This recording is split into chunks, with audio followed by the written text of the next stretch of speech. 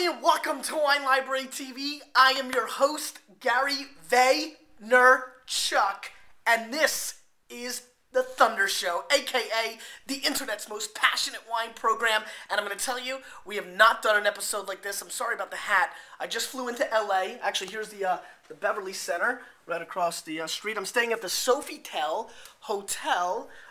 They gave me a nice little note when I came in that said, you know, thank you for staying at the Sofitel, Mr. Vaynerchuk, blah, blah, blah. Good stuff. And, you know, I'm traveling, and I didn't get to tape a lot of episodes, but I thought I can't be without the Vayniacs out there. So I had a great idea when I first checked in this morning or afternoon now. I asked them if there was any wine in the room. They said, yeah, there's one wine in the snack bar. And so I thought today's episode will be a hotel wine. This could be a recurring theme with my flip cam because I am traveling a lot and I want to keep up and hang out with you guys. So what I'm going to do is, I have no idea what the wine is. I've been waiting. I did get a little settled. I threw my trash around here. But I did not check what I assume. I guess it's going to be under the TV, what the wine is. So let's see what's going on here. Let's see what the wine is that they carry. There we go. All right. So together now, let's see. There we go. And so, oh, crap. I have no idea what I'm going to pay for this. The wine that we're doing, zoom in, Gary. No mop this time. What we're doing today is the 2006 Clos Du Bois North Coast Chardonnay in a half bottle and a screw top. Let me look for some wine glasses. Let's see if we can search together. Safe. Okay, we're gonna have to use we're gonna have to use a tumbler. We'll use this, I guess. Let me set it up right here. Hopefully I can figure out the angle here. Hopefully I can figure it out. Anyway, so we've got the 06 Clos Du Bois Chardonnay, 2006, a little bit older, half bottle, probably on 07 in the stores right now. Let's give it a pour. So here we are. Let me just see how this looks. See if you guys are getting it. Yeah, there you are. Great golden color, not too bad. Let's give it a sniffy sniff, because that's what we do on the Thunder Show. Did I mention the hat? A little sick, sorry. So a little bit off on my palate, so that could be an issue as well. You know, getting classic buttery hints of Chardonnay. I think it's fascinating, and it'll be very interesting to see as wine becomes a bigger part of culture, if some of these boutique hotels will start bringing in maybe small selections of half bottles. Because, you know, had I not been doing this show, I probably wouldn't have grabbed the Clos Du Bois, more of a supermarket brand, though Clos Du Bois through the years has made quality wine. But I'd love the ability to see like 12 or 14 wines in here in a little wine bar situation. So, as a matter of fact, any hotels out there, you want to team up with me, I'd be passionate about this, go around to California and the rest of the world to create some half bottles, do some sort of like Thunder Rack.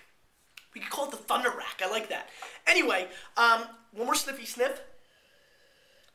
Clearly a buttered component coming through, a little apple core, not so much an apple or a golden apple, more like a green apple, but like the core inside when you get a little bit of the seeds.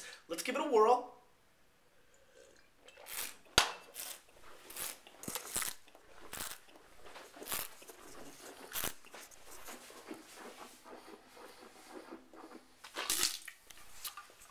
Gotta spit.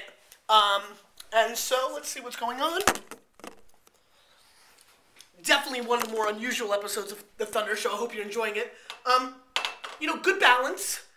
Very hot on the back end, and it's cool. So if it was room temperature, this would definitely be hot. There's a pear apple buttery kind of flavored thing going on here. Really not that exciting. Very basic Chardonnay-like. Almost like, you know, Woodbridge Chardonnay or Glen Ellen or Forest Glen in a Magnum kind of style. That basic, simplistic, thinned out Chardonnay flavor. Let me give it one more shot.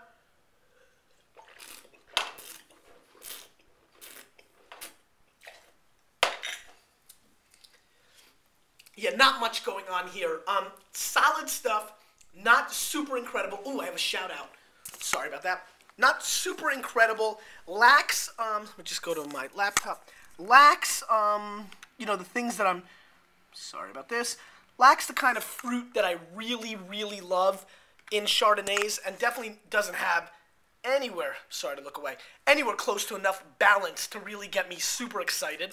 Let me just find myself here because I do have a shout out. I promised, so I want to come through on the shout out. And I'm sorry for this impromptu birthday shout out. Happy birthday to Brian Garcia with a Y. So, doesn't have the balance or the complexity that I'm used to in most Chardonnays, and definitely very basic. I'm going to score this wine 77 points. It is not one of the top hotel wines that we've come across, though we've only come across one. Question of the day. What is the greatest beverage and the story behind it?